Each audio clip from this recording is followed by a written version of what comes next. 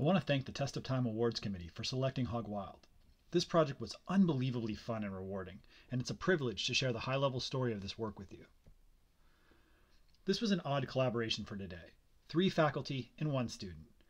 Steve Wright, Ben Recht, and I were all in the faculty at the University of Wisconsin-Madison at the time. Since then, Ben moved to Berkeley and I moved to Stanford. The intrepid student on the paper was my first PhD student, Feng. Feng and I would later go on to start a company together and build products at Apple. In 2011, the television and machine learning world were all about speed. It was a primitive era. At the time, we were all cooking up frameworks in our own bedroom. There was nothing as standard as PyTorch or TensorFlow, and so we, like many others, were writing our machine learning frameworks from scratch. At the time, the conventional wisdom for most systems folks was that MapReduce was the answer for machine learning. We were building applications, and this didn't obviously ring true to us. Our application was building a system to extract triples from the web. I even found that the demo video is still online at YouTube. In any case, we bought a big machine to speed up SGD on our model. We were very excited, but when we fired up the machine, our model didn't go any faster. We went and implemented everything we could find in the literature. We scoured classical textbooks, yet nothing seemed to move the needle for our problem. So what was going on? Let me show you with an animation. Suppose you have 4 jobs and 2 processors. If those 4 jobs are independent, they don't share any data, then you can use both cores and you go twice as fast. Extending this to more cores would give you linear speedup, the gold standard. If those 2 cores need to communicate, that is, they share data, then you need to run a locking protocol. In this case, that locking protocol could take hundreds of cycles. Worse, communication scales roughly quadratically. If it takes 1 second for 2 cores to communicate, then it will take 4 cores 4 seconds to communicate, 8 cores take 16 seconds, and so on. We were worried about cases of servers that had 100 or more cores, so communication due to locking was going to be a major challenge for us. In our problem, stochastic gradient descent, or SGD, consisted of billions of tiny little jobs. As a result, implementing it in a classical way led to a situation in which SGD actually gets slower with more cores. So what could we do? We tried many things, but bluntly, we were pretty frustrated. Then one day, Feng came into my office, and he announced, "It's going faster." I was incredibly excited. I told him, "Hey, let's go get some coffee. Tell me what you found out." At this point, Feng got a touch sheepish, and he said, "I commented out all the locks." I was stunned. "You did what?" Now, to a simple computer scientist like me, this was heresy. We taught people locking protocols to avoid dangerous, incorrect values. But I couldn't get too high and mighty, as Feng's approach seemed to be getting the right answer. So this is what we proposed to investigate. Effectively, the locking protocol was non-existent. Just let the cores race.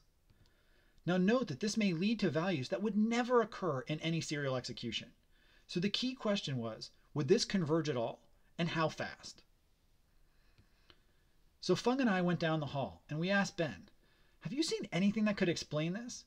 And Ben said he may have recently had a very interesting conversation. Ben said he knew a dude who had been interested in asynchrony since at least the 1980s. Note it wasn't the dude, but it was Big Lebowski trivia legend and optimization god Steve Wright.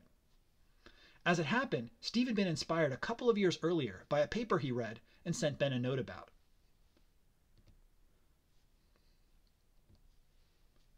Steve had read this amazing paper by Nemirovsky, Juditsky, Land, and Shapiro. The paper appeared in SIAM Optimization in 2009 and had reintroduced stochastic approximation, also known as SGD, to the wider optimization community. In 2009 and 2010, Steve had extended their analysis to an asynchronous setting with delayed updates. However, Steve couldn't find a setting where he was satisfied with the results, and so he put them in a drawer. But Steve was intrigued enough that he had sent his notes to Ben.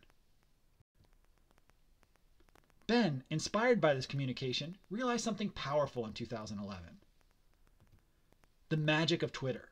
Ben is an amazing follower on Twitter, and he would go on to be a powerful voice in machine learning. Ben also made a less profound realization in 2011. Sparsity was a key missing ingredient. By adding the secret sauce of sparsity to Steve's analysis, he could get faster expected convergence rates and explain some of what we were seeing in experiments.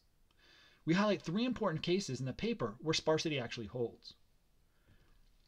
So at this stage, like Mary Berry in the original British baking show in 2011, we had all the ingredients. So here's the setup. We assume that the objective is a finite sum of components that each depend on just a subset of the components of the unknown vector x. This subset is typically small and is denoted by bracket I for the ith term in the sum. We assume that all processors have access to shared memory containing a single copy of x. All the processors run loops of 3 instructions. Pick a random index I. Read the components of x that we need to evaluate the gradient of f sub I. Then write updates to those components of x by moving along a step length gamma in the negative gradient direction. That's it. There's no logging or coordination.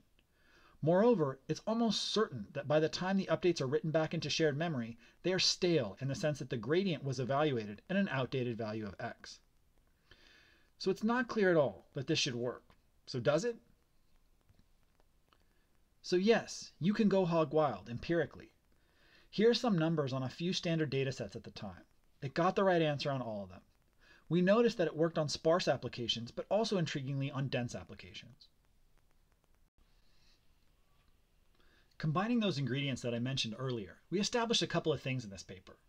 First, we showed that Hogwild would converge with realistic, constant step sizes.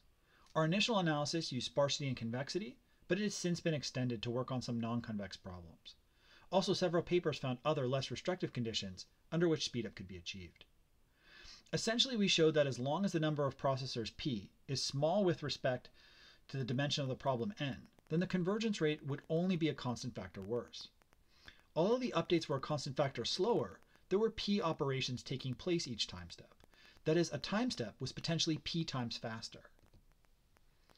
Said in the language of parallel processing, Hogwild was getting nearly linear speedups in these cases, which is the holy grail.